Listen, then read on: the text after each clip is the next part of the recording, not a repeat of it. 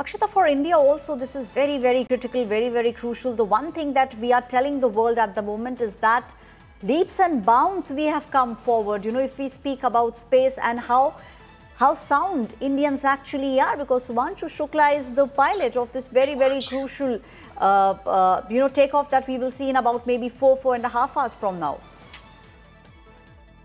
That's right. He is the pilot of this mission. So when you actually see the docking happening, which will be 28 hours after liftoff. So if liftoff happens at 12:01 p.m. as planned, that is the exact specific time that they will aim. Not a minute before, not a minute after. At 12:01 p.m. is when liftoff will actually happen. So if that happens, then 28 hours later is when docking at the International Space Station will take place. And for that, Group Captain Shukla is going to be piloting essentially that moment of that docking. It's of course completely automated, as is usually the case in these kind of space flights. But if there's any point where things have to be taken up manually, all eyes will be on Group Captain Subhanshu Shukla, and that's where his experience as a test pilot of the IAF, that's where all of the training that he's undergone for the last many months will actually kick in. For India, of course, this is a huge deal. After Rakesh Sharma, 1984, now you've got another astronaut in space. But he himself, Group Captain Subhanshu Shukla himself, Aishwarya, will be involved in a whole lot of firsts. The fact that he will be the first ever Indian to be at the International Space Station. And secondly, will be spending a lot more time in space than Rakesh Sharma. Rakesh Sharma was there for about 7 days. Group Captain Shukla is going to be there for double that time, for 14 days. But he recognizes what a big deal it is for India. You know, I remember there was a press conference a few weeks ago. It was virtual, of course, considering that Group Captain Shukla was in quarantine. And he did speak about how when he goes to space, a lot of questions came in saying, what are you carrying with you? And he said that, look, I'm carrying with me the billions and hopes of all the Indians. And, you know, that's a beautiful way of putting it, because that's essentially what this is about. You're going to be seeing every Indian glued to the TV screen this afternoon, hoping and praying for a successful mission. And all our wishes, thoughts, prayers, of course, with Group Captain Subhanshu Shukla, with his family. We're so proud. We've spoken to their family members who are in Lucknow. They're all extremely excited and so proud of the fact that Group Captain Subhanshu Shukla is getting to represent the nation in this manner. Right, Akshita, you know, just stay on with me. And Akshita, you also spoke about the family and how excited they are. Let's now listen in to a proud father. Let's listen in to what Subhanshu Shukla's father has said about this mission. हम लोग जो है उस mission को जो है देखने के लिए बेताब हैं और बहुत खुशी है बच्चे का जो है मिशन पूरा हो रहा।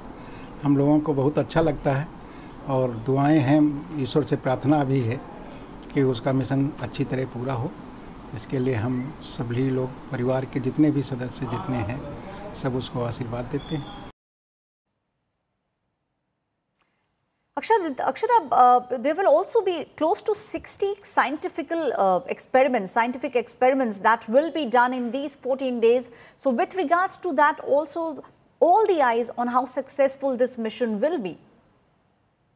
Very true. And these are handpicked experiments that each agency has had a role in choosing. ISRO also has gotten an opportunity to pick certain experiments that they'd like conducted. They focused a lot, Aishwarya, on what kind of impact microgravity has on the human body. This is, of course, for takeaways and learnings for the Gaganyaan mission. They've also focused a lot on crew nutrition. What that means is essentially they're looking into how seeds will germinate in space.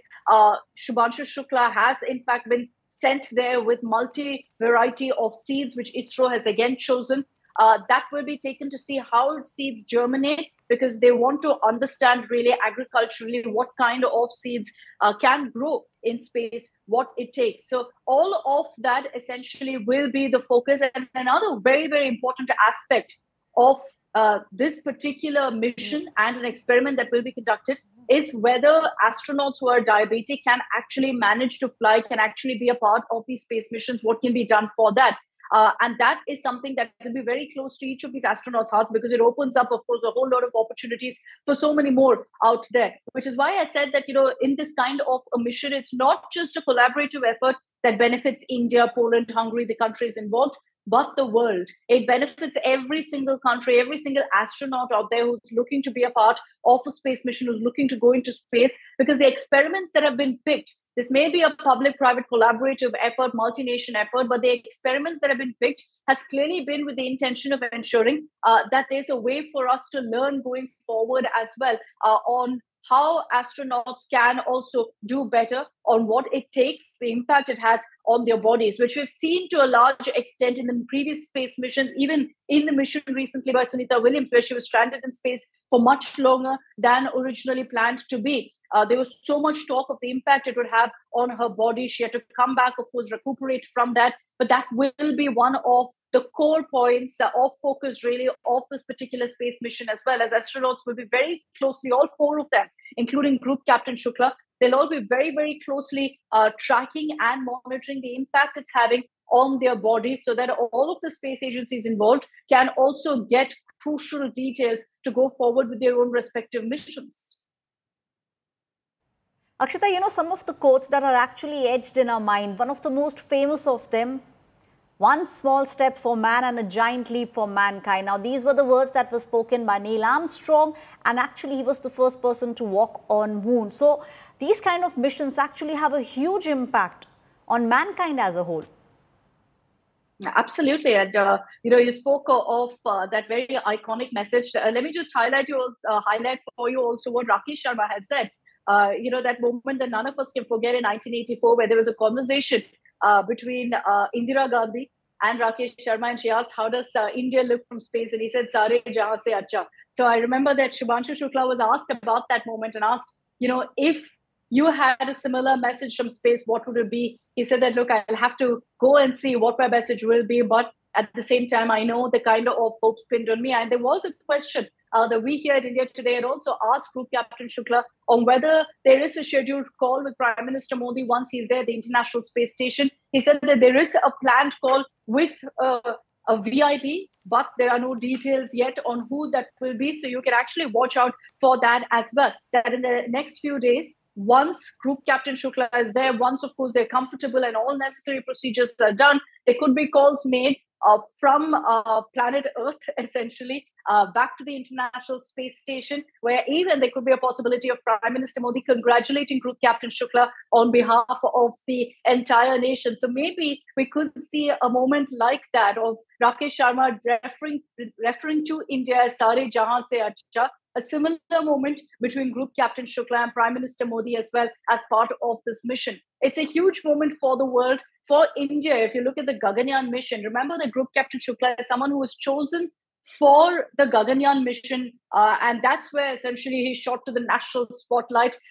He was handpicked for this mission, considering his experience as a test pilot in the Indian Air Force. And then from there, to be chosen for this particular mission. The reason that his name was picked out was because, one, they were looking for a pilot for this mission. Secondly, because India wanted to ensure that someone who was a part of the Gaganyaan mission be a part of the AX4 mission, because the learning here is infinite. And, essentially for Group Captain Shukla, what this will mean, and for ISRO, what this will mean is that when they go ahead with the launch for Gaganyaan, all four astronauts who are a part of it, it's not going to be their first time.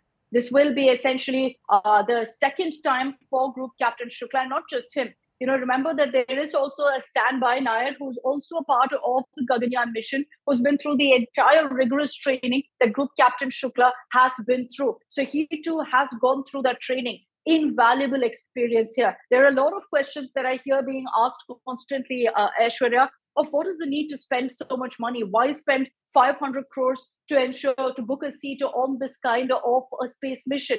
The learning is invaluable here, and it helps us so much in our own space journey and all of the leaps that we are making as well in this particular sector.